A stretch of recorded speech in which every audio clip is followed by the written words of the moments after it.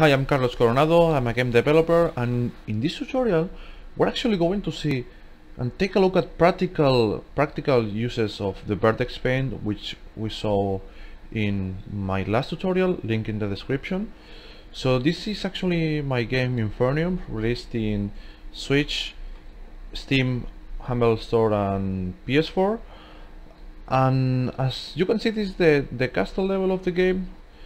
And let's see where I use Vertex Paint. Well, it turns out I use Vertex Paint everywhere. Like for example, this wall over here. Right, boom, I paint these turns. As I always say, use a soft brush. But yeah, all these walls and all these turns are painted through Vertex Paint. It's really that simple, and to be honest, you can make so many modes with it, like with just lighting variations. Let me get out of the vertex tool. With just lighting variations, you can literally create so many kinds of environments and different rooms with Vertex Paint only. So it's actually the same texture in the walls all over the game, even in the little holes, and even in this area where the mood has changed. Yeah, this is the arena puzzle where most players struggle. No. So yeah, all this is done through Vertex Paint. So this is another level of Infernium, and I must say that the game works like 30 FPS and 60 FPS, like 30 on Switch and 60 on PS4. And yeah, I use Vertex Paint everywhere. Take a look at this floor here, that this is all clearly Vertex Paint between, you know, this kind of gravel, this little gravel, this kind of sandy gravel, and the big rock. And all the floors in this level are done through this Vertex Paint, as it is. Like I have what I call pizza borders. We will see those in a new tutorial, but you know, like decorative assets like the grass and the flowers and these 3D rocks. But yeah, like all this is Vertex Paint. Even here in the catacombs, everything is Vertex Paint. Well, I'm actually going to another level to show you this Vertex Paint. Yeah.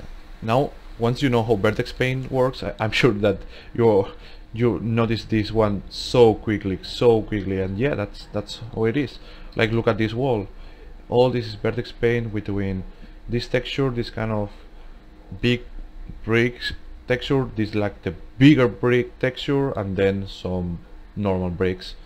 That's another Vertex Paint for you right there. The white kind of bird pool in the bridge is also achieved through Vertex Paint. But even the waterfall has Vertex Paint, like the lerp between the deep blue and the kind of turquoise blue, like even in the foam here at the beginning of the waterfall. These are with a couple of, you know, really simple meshes on top of it. You can really achieve really good looking effects. And another Vertex Paint done environment is actually the volcano.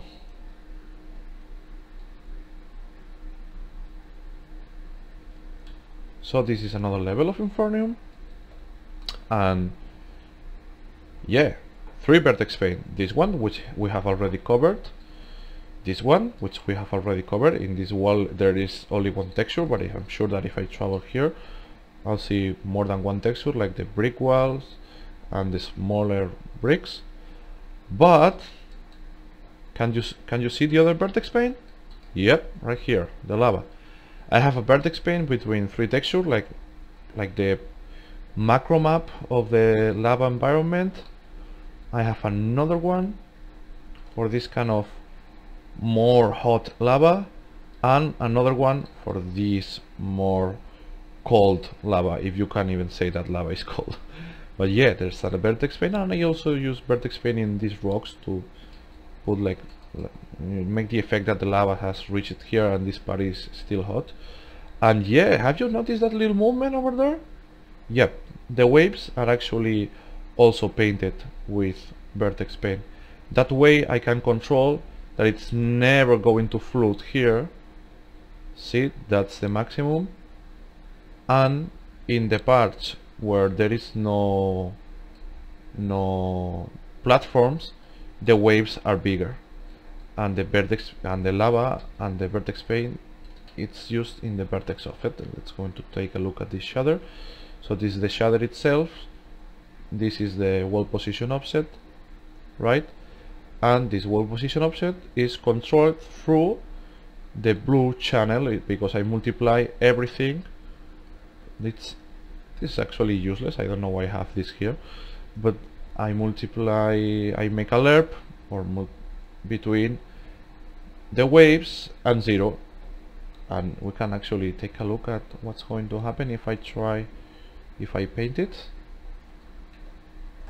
Oops, I'm going to paint just in the blue channel. See, no wave, and now the wave is appearing like here. Like if I don't want wave, I paint and no wave, no wave, and now I paint wave. But of course what is going to happen is it's going to flood this platform. So what I have to do is I need to paint soft the transition between maximum waves and no waves at all, something like this, right? So this is for Infernium, released in April for, whoops, too many. Yeah, something like this. So this is the Vertex Paint for a game for consoles like Infernium,